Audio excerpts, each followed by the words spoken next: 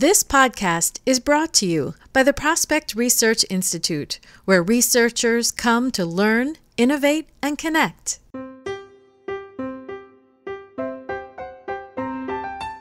It sounds kind of obvious and basic, but really the way to convince an investor is to do the work to be, first and foremost, fully convinced yourself that you're telling investors about the truth about this opportunity.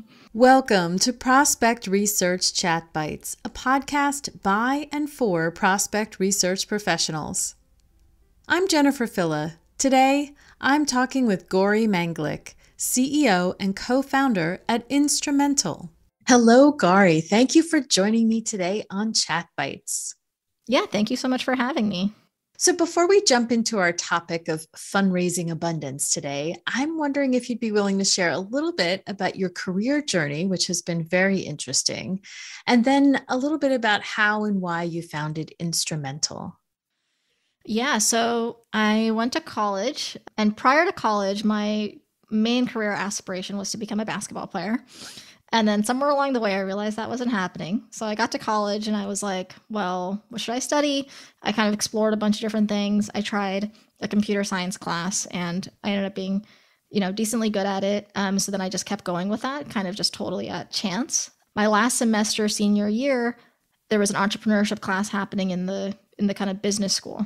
And I immediately was like, I have to take this class. And I took that class and actually started a company out of that class. And that was my first company. And I worked on that after graduating. And what was really cool about how that class worked out is that there was a bunch of other people that had also joined from the computer science department into that business school class. And we somehow all found each other and actually built, that was our team. It was mostly people that could build a product. So I feel like there was a lot of luck there where we actually could build a product and get more traction during that class because we happened to have a team of folks that could do that. So started a company from that class in the consumer mobile space. That was when, building a new app for your iPhone was all the rage. And so we built an app that was helpful for folks to find where to go based on where their friends have gone.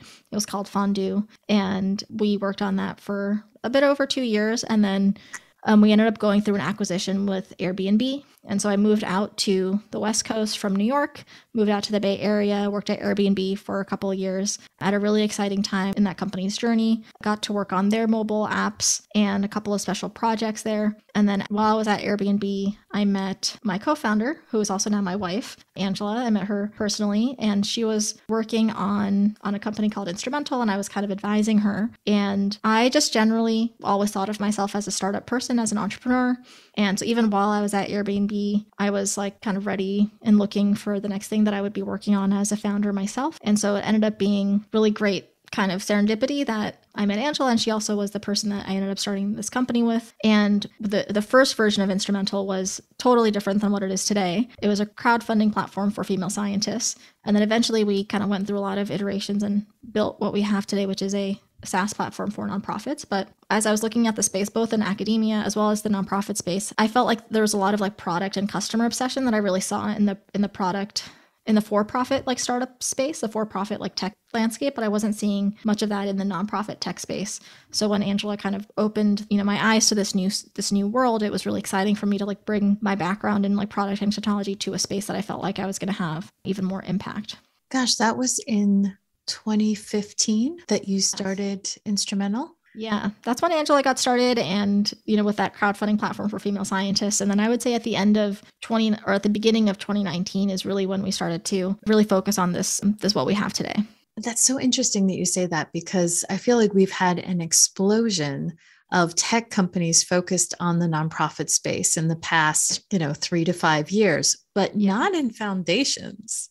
There hasn't been any innovation there in a really long time. So interesting that you found that niche within a niche. That's crazy. Totally. Yeah, a particularly underserved space, I would say. Absolutely. That brings us into our topic. From your background in startups, including both of your own, you've had success right out of the gate, which is crazy wild. It's a good testament to your drive and to your education. And I guess your social skills too. You found the group of people. I think that interconnectivity is almost as important as anything else in tech. We don't get enough of it. One thing that I wondered, I know that there are some of these tech startups, they just blow through that investment cash and then they either get more or they blow up. They aren't getting that sustainable progress in terms of product, or outcome, whatever they're trying to do. And then there are those who have abundance like yourself, and you do grow sustainably and keep iterating. You keep looking into your market, understanding things better, making a better product, figuring out how to position yourself. So what's the difference? How do we get one and not the other and vice versa? Yeah, I think that's a really interesting question. When I think about an abundance mindset, what comes to mind is like, having a mindset where there are more options, more choices, more resources, like plenty of resources to go around for everyone.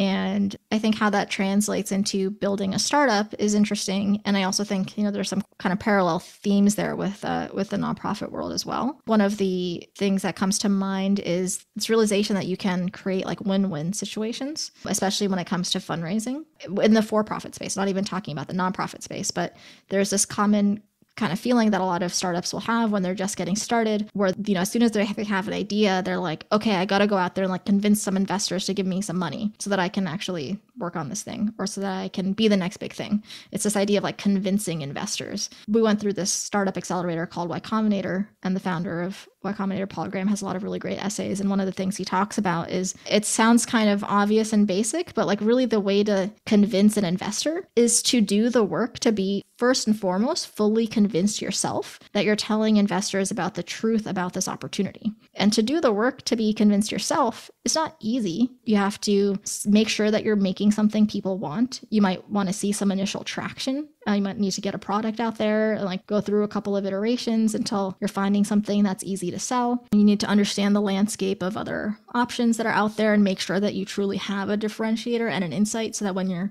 speaking to investors, you can share that. And if you don't have those things, then you may not actually be convinced, and you're kind of jumping the gun, going to like, how do I convince investors, without kind of laying that groundwork yourself. And I think there's an interesting corollary there in the nonprofit space as well. The other thing that I think about in the for-profit tech space in general is this, with an abundance mindset, focusing on your strengths instead of your weaknesses. Like, what are your actual superpowers and differentiators? You can't do everything. You can't do everything well. And so being okay with that and saying like, there's something that I am really good at, and I'm going to focus my efforts, concentrate my efforts on what I'm going to be able to do uniquely well, so I can have something differentiated to offer the market, I think is also what comes to mind. Very interesting. And I was speaking to a nonprofit the other day. She has a small shop, but they've like sort of franchised their operations, whatever the nonprofit version of that is called. So although they have this big success or a big reach across the country, they still have a small fundraising shop in the headquarters, and their board is pushing them to do prospect research. But they had done the work to look into their market, to look into their donors, and the work on reading the studies about what resonates with donors. And their particular cause, at least the way they see their cause, was not what potential donors wanted to hear about. And it had to do with homelessness and the many different aspects of homelessness. And it's so interesting to hear you talk about the fundraising and the for-profit and convincing, because they're still in homelessness, right? I mean, they don't have to lie to potential donors to touch on the key points affecting all kinds of homelessness, maybe not their particular beneficiaries of their program, but it really strikes me that that's what was happening with her when she was talking to me to convince me about the need for prospect research at her organization. I was sensing, just get really good at talking to your donors, because if you can't do it for someone who's going to give you $25, how are you going to do it when you ask for $1 million? How are you going to convince them to part with $1 million when you're struggling at 25 or 50 or 100? Mm-hmm. And I often hear nonprofits also say, yes, but we don't have children or puppies. So what is their superpower? I mean, I hear a lot of stuff in the nonprofit space about trying to convince donors, and it didn't occur to me that there would be a parallel in the for-profit. Yeah, I feel like you want to get to a place where you can kind of outline a case for why funding you should be a no-brainer, right? Like donors, there's hundreds of billions of dollars that are going out there. And you could look at it from one perspective, which is like, yeah, it's like altruistic. And then if you look at it that way, then you do feel like you need to kind of convince or beg, because it's just altruism. But I feel like another way to look at it is like, actually these donors and these funders, they have a problem they're trying to solve. They want an outcome. They want some sort of change in the world. They're not going to work on it themselves. And like you're the kind of steward of that money and the way that impact gets created. So if you kind of shift the framework again to kind of change that power dynamic in your mind, where I feel like you could get to a place, and it's hard. There's a lot of upfront work to do this. And I know there's a chicken and egg problem with having the funding to be able to create the outcomes and all of that. But just like having that mindset shift might open up some new opportunities of like how you can actually lay your case for why funding you is actually a no-brainer for the funder or the donor, and actually why it's solving a key problem for them. In our digital world now, there's so many templates and webinars and stuff like that. And sometimes, even though we talk about case for support, what I'm hearing from how you've been operating in the startup world is it's not filling out a template. Like all that work you talk about is the work on, let me talk to some donors. Let me look at the studies that are already done. And let me think about what we do and talk to our program people and find out, well, what's really important to our donors and how do we communicate that in their language? So I'm not lying. I'm not making it up. I'm not overlooking some critical aspect of our cause. I'm changing the language that I'm speaking to be for my donors. It's a lot of work. Yeah, agreed. I think that looking at those templates can be a great way to like really understand the mind of a donor and the funder, right? Like to build your intuition of like what they're looking for, how they see the problems that they're trying to solve, so that when you're putting together that win-win kind of scenario for them, like you really have all the information about how they could be looking at it. So getting to foundation work or foundation fundraising, which is what you're serving with Instrumental right now. I had done corporate and foundation relations work years ago. And at that time, I don't know, I feel like fundraising is an established profession. There are best practices, but there really, at that time especially, wasn't software to help with the process of foundation fundraising. And typically we look to our CRMs for that. If you look at a CRM now, it has that customer relationship management stuff in it, like the moves that you have to make. And at the time, and the software is still around, this database software, it really did not support foundation fundraising. And the VP at the time would mimic that not supporting. So we would have our prospect strategy meetings, which were new. So everyone would come to the table, including corporate and foundation relations. And I would get asked the same question about the same open proposals. When is this going to close? Well, when the board meets. They tell me when the board is going to meet? No. Did they say I could contact them? No. We don't know when that's going to happen. And the structure within the database, of course, was looking for a close date like that. It wasn't allowing for the different types of moves that you make with foundations. I mean, depending on the type of foundation. I'm curious. I don't think much of anything has changed in terms of database support for that. And then the tools that we have, I guess I never expected more from the search tools, like when I'm searching for opportunities with foundations. But clearly you and Angela have looked at it differently. And if I understand what I saw on the website, Instrumental helps support the prospecting all the way through to the grant writing and the closing. Is that true? Yeah, we do. Our goal is to be an end-to-end institutional fundraising platform that does everything from discovery to helping you uncover those new opportunities, to your research to help prioritize those opportunities and funders effectively, to managing your grant calendar, collaboration and reporting, and even tracking that kind of post-award work that you need to do. And we totally recognize that most of our nonprofits are also working with a CRM at the organization that tends to have all of the data around individual donors. And we also recognize that CRM is most of the time not set up for success to help with the institutional funders. And so we're actually working on integrations now to have Instrumental be the place where you can live in as an institutional fundraiser and just kind of not really worry about that data needing to be synced with your CRM. Because Instrumental is designed for grants, for institutional funders, when people use it, I see their eyes light up and they're like, oh my God, finally, like a tool that's actually meant for this type of data. There's just like an inherent difference in the data that you need to track and store with institutional funders and individual donors. And if you think about a CRM, it's just hard for them to, if they want to be a really good CRM for individual donors, it's going to naturally make it hard for them to also support the institutional funders use case. And so Instrumental is kind of bridging that gap. Yeah, I totally remember building these Excel lists of foundation funding. And at that time, it was a hospital and university setting. And I was tasked with finding foundation support for research funding. When they were not getting the NIH grant, they were then coming to us. Can we get some private funding? And it was complicated and frustrating because this was in cancer research, and trying to track like, okay, when are the deadlines? How am I going to know to try to find a match with a researcher before that deadline? I was trying to come up with a better way of finding any foundation that wanted to fund cancer related stuff, maybe even before the researcher came to me. So it was very challenging. It was fun. I enjoyed it. And we had some success with private funding. I just remember that being such a challenge because you don't want to put those prospects into the CRM until you intend to do something with them. But in this case, I didn't want to lose track of them either.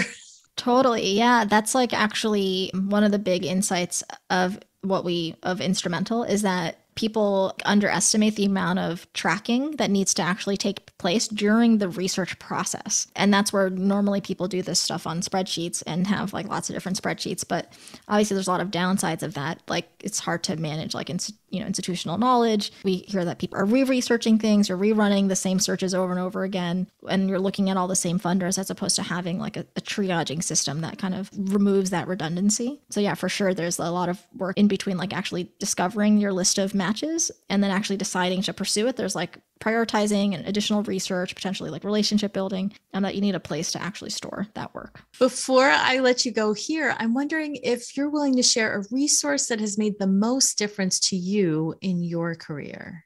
Yeah, I think that's a great question. Can I answer it in two parts? Sure. The first sounds a bit funny or cliche, but I would say one of the biggest resources for me has been my partnership with Angela. And I think having a successful career, like so much of that is just like built on the foundation of having a great partner and a great relationship. And especially in our case, like we actually built a company together. That was like even more true. But that's the first thing that comes to mind. And then I would say the second thing is working in a high expectation environment with exceptional people. And I would say that I really got a chance to experience that at Airbnb, and just a magnet of like really great talent, really smart people, really creative people, optimistic people. And I would say if you're trying to really kickstart your career or like make a pivot or make a move, like putting yourself in a situation where you're surrounded by the highest caliber talent in whatever, space or industry you're in is a great way to like build connections and also build your, the AI of your mind on like what great execution looks like, what great operational excellence looks like. Wonderful advice. I love it. Thank you for sharing. Thank you for joining me today. Yeah. Thank you so much for having me. This was fun.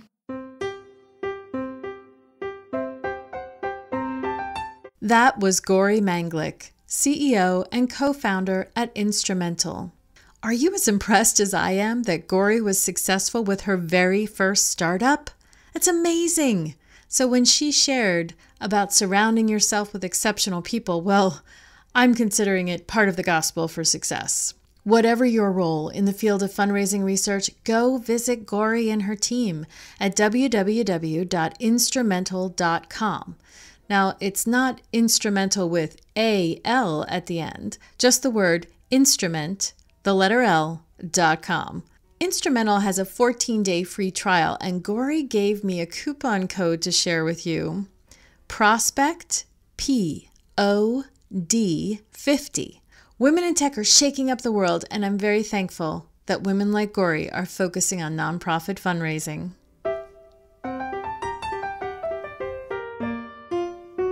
Hey, if you enjoyed listening to this podcast, you have to come check out the Prospect Research Institute's learning community. It's a membership community with powerful resources, great discussions, and comprehensive courses. Check it out at member.prospectresearchinstitute.org. I'd love to have you join me as a member of the learning community. See you there.